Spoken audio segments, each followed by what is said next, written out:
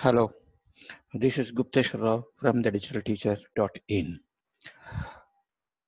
Now I'm going to explain you along with a beautiful animation the working function or the functioning of an electric motor wherein Fleming's left-hand rule was incorporated.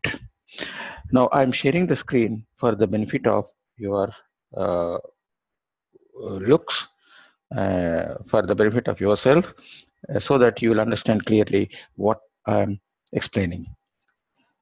So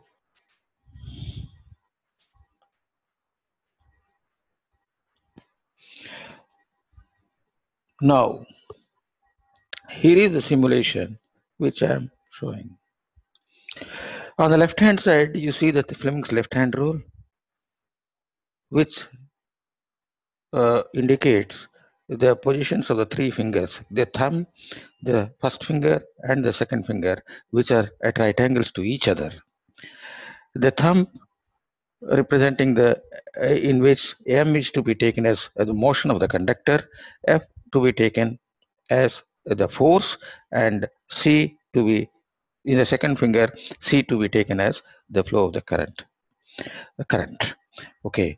Now it says that the Fleming's left-hand rule says that if a current carrying conductor is allowed to pass, is allowed to be in a magnetic field, it gets deflected, and the motion depends on the position, on the direction of the current. So now here on the right hand side you see the motor, the cross section, wherein these two on the black ones or the gray ones are the magnetic north pole and the south pole, and then there is a current carrying conductor inside which is wounded round, and then this is the current through which, this is the wires through which the current flows. Now what happens when you apply a current? Now let us see. We apply a current here.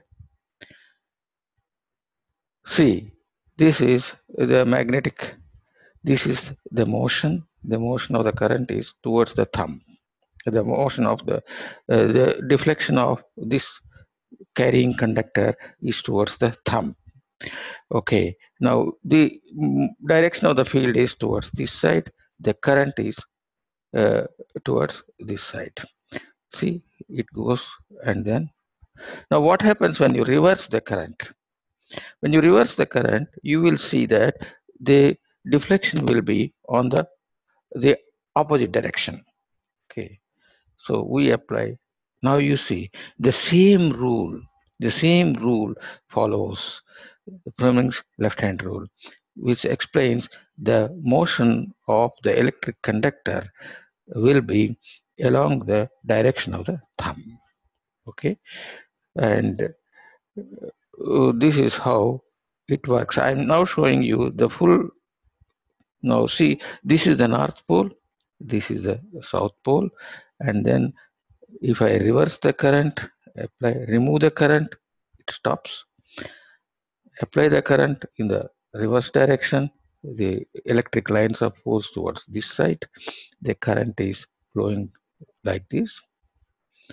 Okay, so this is how the electric motor works.